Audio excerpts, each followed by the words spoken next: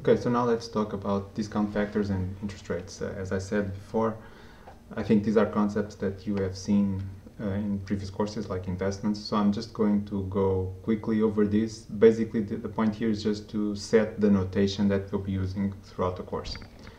All right, so discount factors first. We will define the discount factor as this Z, okay? So this represents what? This represents the price of $1 that is going to be received at some future date, capital T. So it's the price today of this dollar to be received in the future. So from treasury bills, we can immediately get the corresponding discount factors. For example, a 90-day treasury bill that has a price that is trading at this price today, 99.1234%, gives me immediately the discount factor for that maturity, for the 90 days. So the Z today times 0 for maturity of 0.25 years is this price here, 0.991234. Okay. Alternatively, instead of using discount factors, we also use interest rates. Okay. As you already know, just saying what the interest rate number is not enough. I also have to say what is the compounding frequency, because that will determine how much money I have at the end of a given period, right? So I always need to specify these two things, the interest rate number and the compounding frequency. The notation we will use here is this one that you see here. So R, T, it's the date today, usually. T, capital T, it's the maturity date. So this is an interest rate that applies to this period between small t and large t and capital T. Okay. And the compounding frequency will be denoted by this small n here. So this is the number of periods in a year when we compound interest. All right. These discount factors and interest rates are all related. So given an observed market price for a zero coupon bond, I can relate that market price to the discount factor as we saw in the previous example, or to the interest rates using the usual discounting formulas. Okay, so with discrete compounding, this is how we discount the payment of 100%, so 1 at the end, at capital T, we discount it back to today, small t, like this, in the usual way. And if we're using continuous compounding, this is how we discount. Okay. So quick example. Let's consider again a 90-day treasury bill that is trading at this market price. So this is the only thing that is observable. It's the market price. Okay. Given this market price, I can transform the market price to a discount factor or an interest rate that is convenient for me to work with. Okay, so let's go through some alternatives. The first one is the discount factor that we discussed before. It's immediately the price, the bond price, and then I can pick some different interest rates that I want. Okay, so some examples here. So let me open some notes so that we go through this. Example 132. Here, yeah, okay. So again, this is the price that I observe for the bond. This is the future cash flow, the face value, 100% at the end of 90 days, 3 months, so 0.25 years. All right.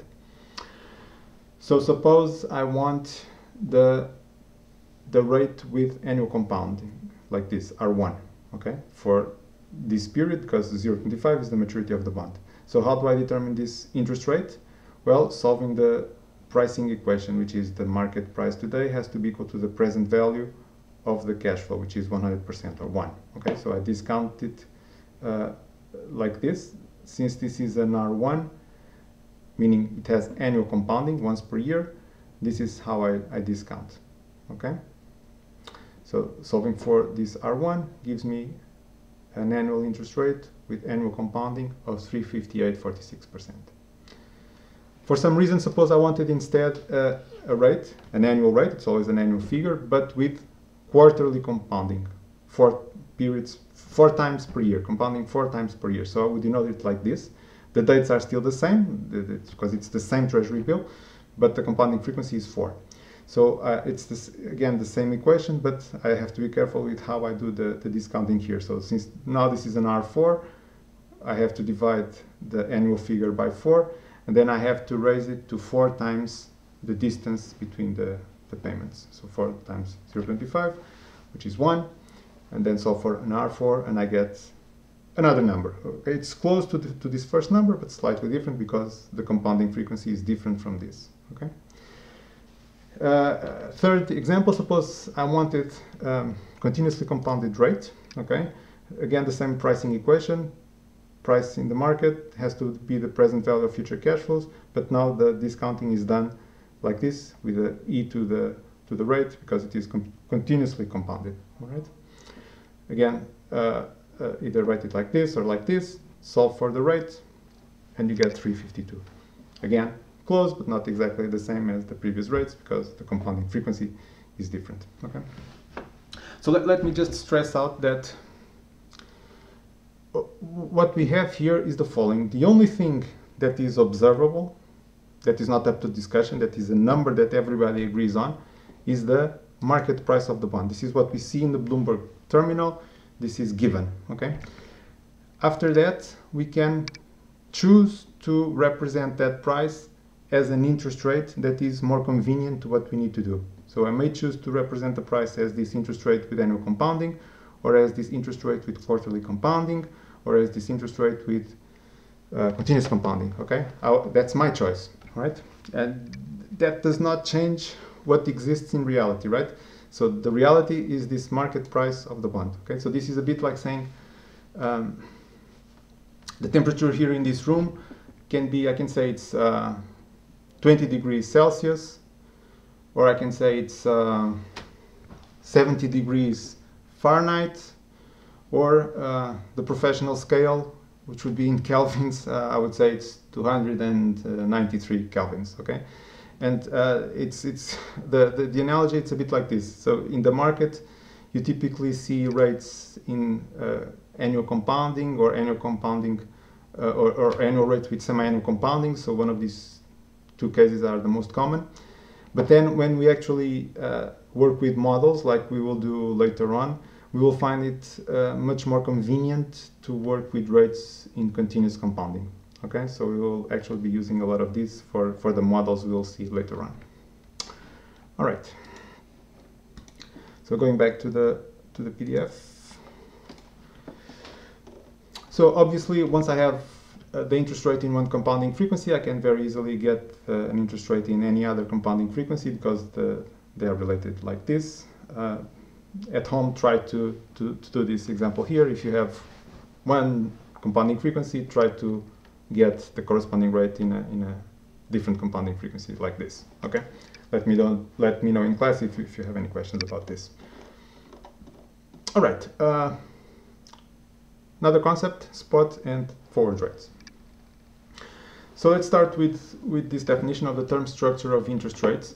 So the term structure of interest rates is a set of rates that all start today, hence the name spot rates, and they are all rates on zero coupon bonds. And the difference between the rates is that they end at different points in time. They have different maturities. Okay. So for example, suppose I look at the market and I see 3 treasury bills. A 90-day treasury bill, the same one we were using before with this price, 180 days, so 6-month treasury bill with this price, and a 360-day or a 1-year treasury bill with this price. Okay. So from these 3 prices, I can compute a term structure of interest rates with 3 points, with 3 maturities. Okay. So suppose I want to find the term structure of interest rates in continuous compounding. Okay. So I'm going to solve for those 3 rates in continuous compounding, like you see here. The first one is the one we did before. Okay, in this previous example up here, it's this same number here, 352.19. Okay, as we did. And the other 2, I would do the corresponding calculations. So very quickly, 141. This is the calculations. That the 3-month rate is the one we already solved for. before. For the 6 month rate, I would do the similar type of calculation, but using the price of the 6-month bill and noting that it matures in 6 months, so 0.5 years, right? Then solve for the R, get 4%, and then for the 1 year bill, do the corresponding calculation and find the rate to be 5%. All right.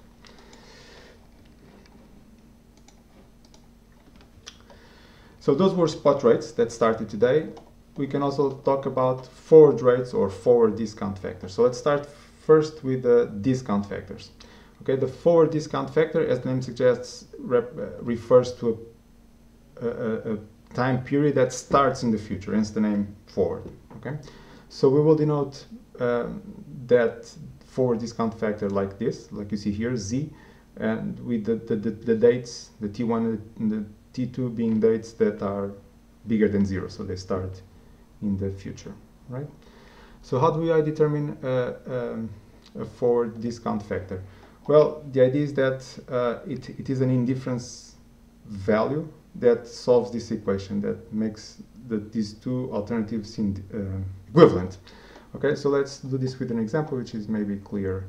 So suppose I have the following two treasury bills, a 3-month treasury bill trading at this price and a 9-month treasury bill at this price here. Okay, so this is a 0.25, 0.75 bills. So let me open the timeline here. 142. Okay. So again, the timeline would look like this. You can see my mouse. Okay, the 3-month bill has this price, so this is immediately the discount factor for 3 months, and the 9-month bill has this price, and it's again immediately the discount factor, the spot discount factor for 9 months. What I want to know is the forward discount factor, meaning the discount factor that applies to this period here in the future. All right. So that's what I want to find, the forward discount factor between 3 and 9 months, or 0.25, 0.75 years, okay? And again, the idea is that discounting just once with this long discount factor, so the right-hand side here of the equation, has to be the same as discounting in 2 legs, like this. So not in 2 legs, so the discounting in 2 steps. So the first step is just discounting for 3 months using this discount factor that you see here, and then discounting again for the second part of the period with the forward discount factor. Okay, and that's the unknown that we want to find, such that these two alternatives give me the same amount of money. Okay, so solving for that Z, so dividing this by this gives me this forward discount factor. Right.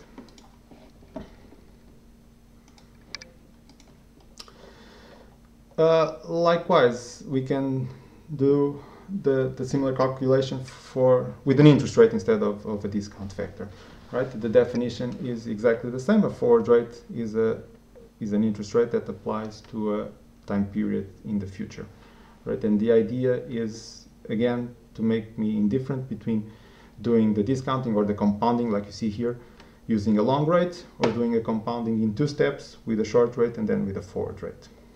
Right. Quick example, let's say that now I have a term structure of spot rates, so they all start at time 0, like this. These are the maturities in years, and this is the rates for the corresponding maturities. And note that I want, now I have a term structure of interest rates with semi-annual compounding, this R2 that you see here, so semi-annual compounding. And I want to find some forward rate, let's say the 0.25, 0.75 forward rate, also with semi-annual compounding, right? Again, let me open the timeline here. So it's the same type of reasoning. The rate for the full period is 4%, the rate for just 3 months is 3%, and I want to find this indifference rate for the future. The indifference rate is such that discounting once like this in a single step is the same as discounting twice with these 2 steps, or going in the other direction gives me exactly the same number, meaning compounding once at the 4% has to give me the same final value as compounding in 2 steps, 1 step at 3%, and then a second step at this forward rate that I want to determine. Okay, so what we have here, it's actually the second alternative, compounding, because this has a plus here. So I'm compounding once at 4% for the full period of 0.75 years, and that has to be the same as compounding for a short period of 3 months at 3%, and then compounding again for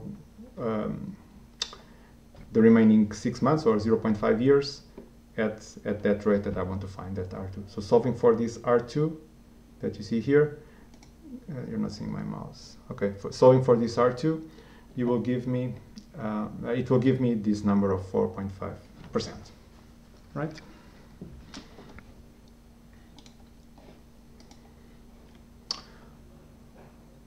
Okay.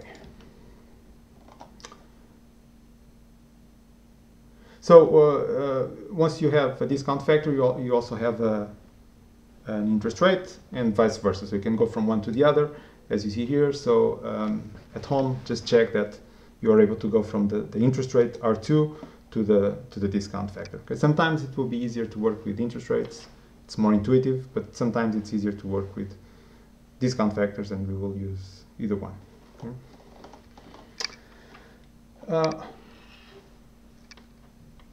Like we have a spot curve, we also can have a forward curve. In fact, we can have many forward curves depending on the starting point. Okay. So for example, suppose we have the rates from the previous example, and now we want to find a forward rate. So let me go back. We have the rates in this example 143. So we have this set of spot rates. They all start today and they go out for 3 months, 6 months, 9 months, 1 year. Okay. And now I want to find the set of rates, the set of forward rates that start at 0.25 years, so at 3 months.